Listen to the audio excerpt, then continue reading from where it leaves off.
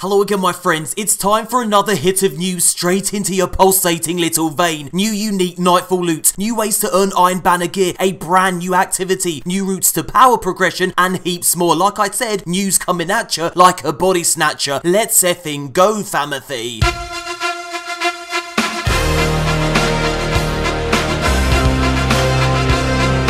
My boy DMG confirmed that there's unique Nightfall loot for the two new Warmind strikes, Strange Terrain and Will of the Thousands, when they're featured as the Nightfall. Now this rocket launcher Braytech Osprey is the unique loot that has a chance of dropping when you complete the Strange Terrain Nightfall. It's got cluster bombs.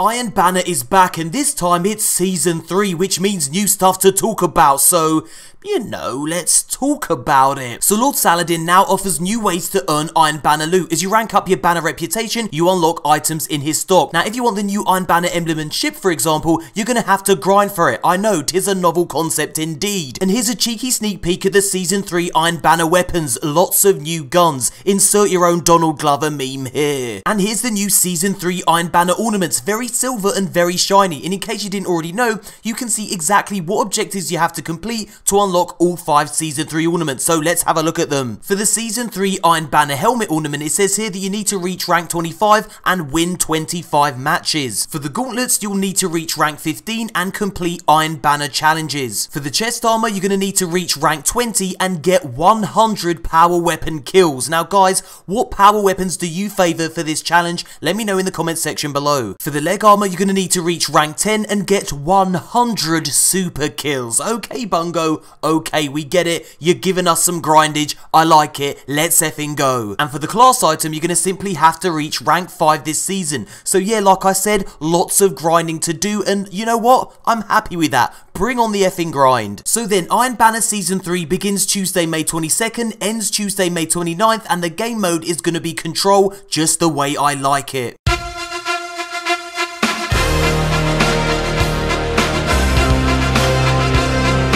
Heads up Guardians, there's a brand new activity coming your way and it's called Armsweek. A cheeky search on Bungie's official site reveals this info. Train with limitations and a real fight will set you free. That's a quote from good old Shaxy Poo. So then it says your arsenal is restricted for a greater challenge. Use the prescribed loadout but let no other constraints stop your rampage. So yeah, you gotta complete Nightfalls and Strikes with fixed loadouts for tasty loot. Exotic Masterwork loot to be precise. And we all love a good old Masterwork.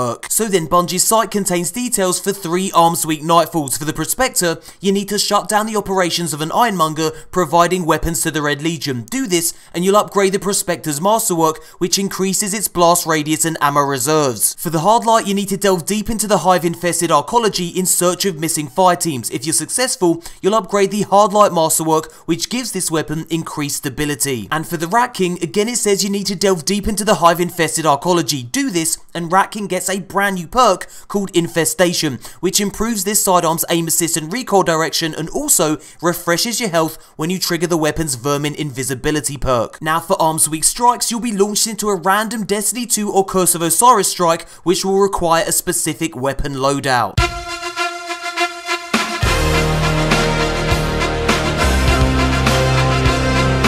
Bungie's latest weekly update has some very interesting things to say about Warmind's power progression system. The studio is quite frankly not very happy with it. Here's what Bungie had to say. The Warmind progression system is an improvement over Curse of Osiris, but still not where we ultimately want it to be. Here are some of the top power progression related issues we're thinking about right now. First up, how to smooth out the transition into the endgame grind once the campaign is over. Currently, there is a brick wall players seem to be running into at 345 where progression goes from fast to super slow. This is one of those areas we definitely don't believe is perfect, so we're looking at how to smooth this transition out. Next up, milestones. Once milestones are complete, there simply aren't rewards to chase. Exotic Masterworks and seasonal ranks help this problem a little bit, but these definitely aren't enough. Weapon randomization and records that are coming in September should also help give players more to do once their milestones are done, but that doesn't mean we believe this is a fully solved problem, and we're talking about other ways to help improve this. Now Bungie goes on to say endgame progression needs more tiers to allow players to gradually and smoothly boost their power level. And finally, the quality of the rewards don't always match the difficulty of the activity. We're seeing a lot of this feedback around raid layer rewards in particular, so expect these kind of rewards to improve in the future. So yeah, Bungie's acknowledged that the game's current power progression system is, well, not particularly enjoyable or well implemented. It's nice to hear this is something the studio is working on for the September expansion. However, you'll be pleased to know that some changes are coming as soon as May 29th when the game's next update drops, so let's have a look at them. So then, on May 29th, Heroic Strikes will drop better rewards. Every 3 to 5 Heroic Strikes will drop a legendary item that will help carry you up to 360 power, 365 when you add a legendary mod. Heroic Strikes can be quite challenging, so it's nice to see the rewards match the difficulty, and this will also help solo players have a more reliable source for upgrades. Next up, Rasputin key fragments will become a 100% drop chance from each Heroic Strike. Bungie made this change to help make getting these fragments easier and to help Heroic Strikes feel like a worthy grind. Now, just in case you didn't know, you can exchange 7 Rasputin key fragments for an encrypted cache key that allows you to open the chest that drops when you complete the Wave 7 Escalation Protocol boss. Next up, Bungie answered a few frequently asked questions that players had about the new seasonal PvP ranking systems for Valor and Glory. When asked why players are sometimes placed in a game in progress that is impossible to win, thus ending that play's streak, here's how Bungie replied. There's no join in progress in competitive, so this can't happen for Glory. However, we are working on a fix for Valor, so you won't lose your Valor streak that way. And when asked why Bungie won't make a solo queue only playlist, here's what the studio said. We don't want to do that because it would split the population in an unhealthy way, making it less likely for everyone to find good matches. Furthermore, that would probably mean splitting the Glory rank into solo Glory and team Glory numbers, and we'd much rather there be one single number to represent your prowess in the Crucible.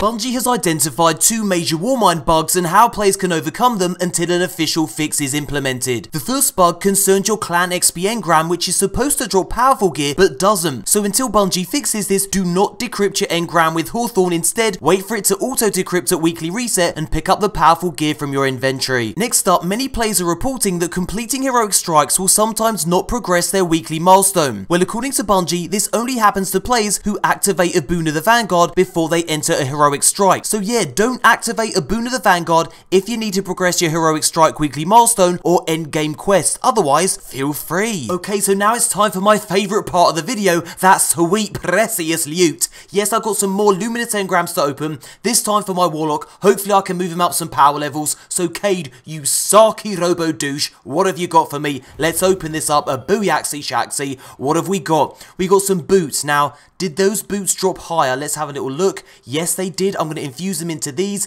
and hopefully that'll move me up just a little bit. Let's do that. A booyaxy 362. Nice. That actually moved me up a power level already, which is pretty damn decent. This dropped at 357, so I can't do anything with that at the moment, so let's move the F on. Okay, Zavala, you bald-awoken beauty, what have you got for Papa Console? Let's open this up and have a little look. We got Prometheus Lens, but did that drop at a highlight level? We'll look in just a moment. Now, let's see what the chest dropped at. 359, that'll do nicely.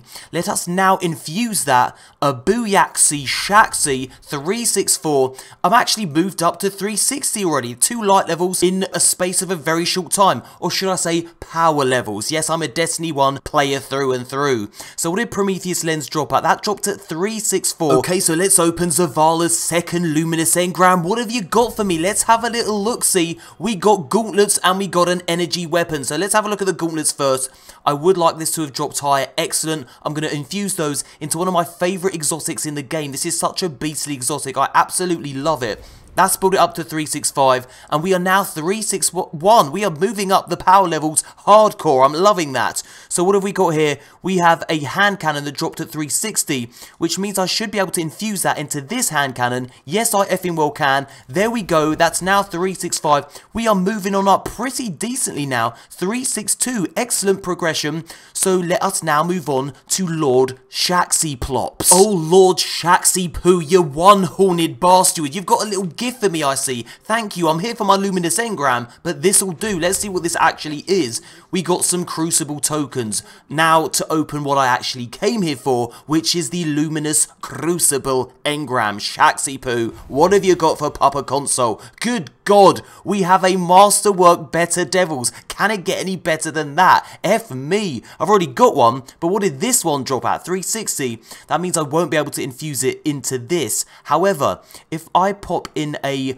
legendary mod, that'll make it 365. So it's on par with my current Better Devils. Now let's see what the actual bonus stat for this is, because that always interests me. Let's have a look. 5 stability. What does my current Better Devils got? It's got a plus magazine. Okay, so that's interesting to know. So what did this actually drop as? 360. Let's pop that into this. Let's get my light level up even more. Power level, should I say. I cannot help myself. And look, we are moving up very nicely indeed. That was actually a pretty decent loot haul, so I'm very happy with that. Excellent. And that, my dear friends, brings us to the end of the video. I hope you enjoyed it. If you did, give it a cheeky thumbs up. And guys, if you want to watch another news pack Destiny 2 video, a video that talks about brand new items and the kind of content you can expect in the September expansion, click this image. Like I said, thumbs up if you enjoyed the video, subscribe for daily Destiny content, and thank you so much for watching. And as always, a TFing he. Until next time, Guardians.